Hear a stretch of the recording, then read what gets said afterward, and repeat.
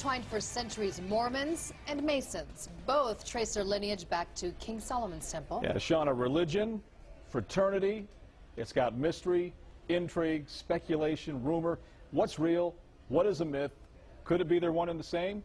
Well, tonight we take an inside look inside the doors of the Masonic Temple here in Utah, and we examine the strange historical ties that bind Mormons and Masons.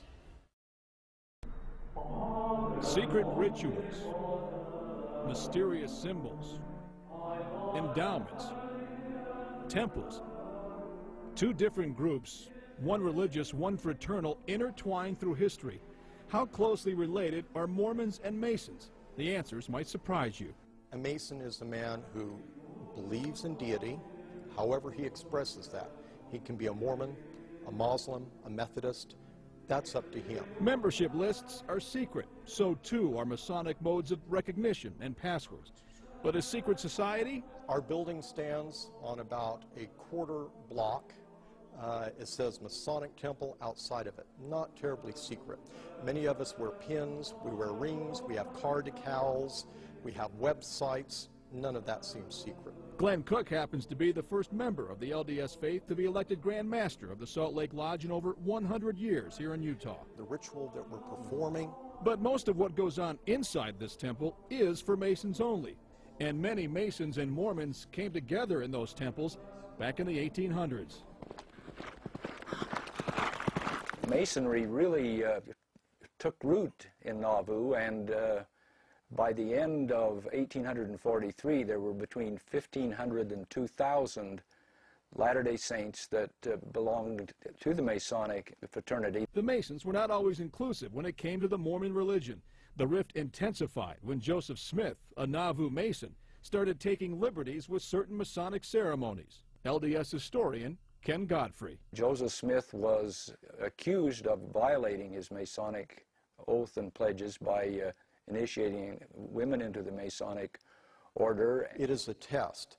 If a man cannot keep secret something as simple as a handshake, as a password, how can I trust him with the more important obligations? Was Joseph Smith's death a punishment for betraying his Masonic oath?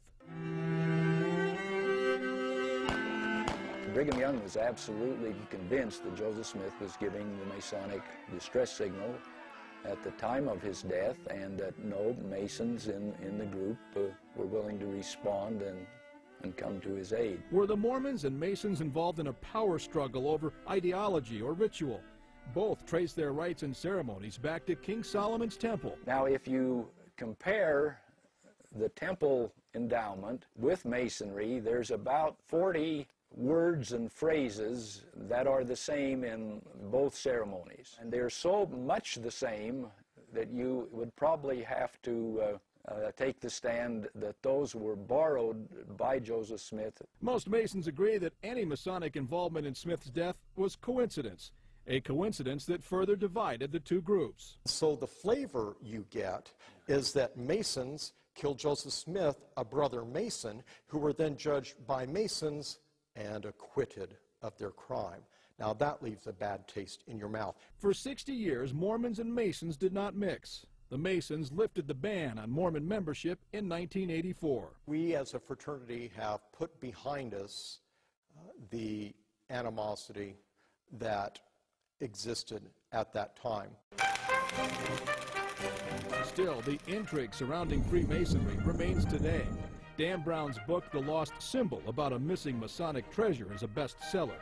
Jack the Ripper was said to be Sir William Gull, a Freemason with ties to the royal family.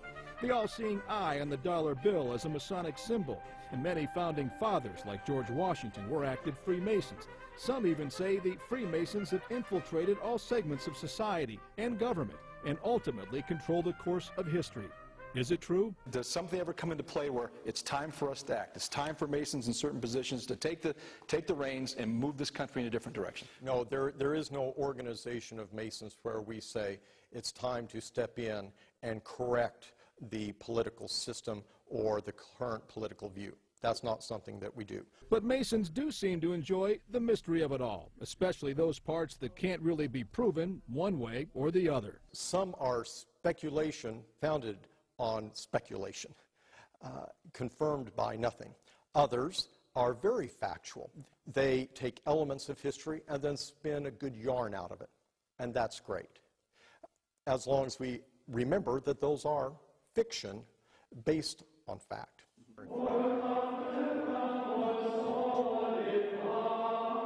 But Masons still covet their secrets, a practice familiar to Latter-day Saints.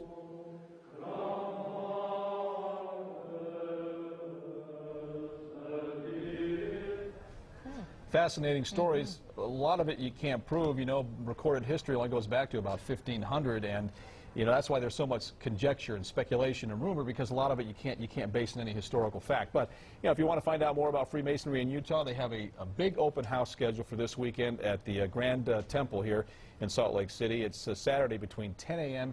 and 2 in the afternoon. So who can become a Mason? How tough is it to get involved in this? Women are not allowed in the fraternity.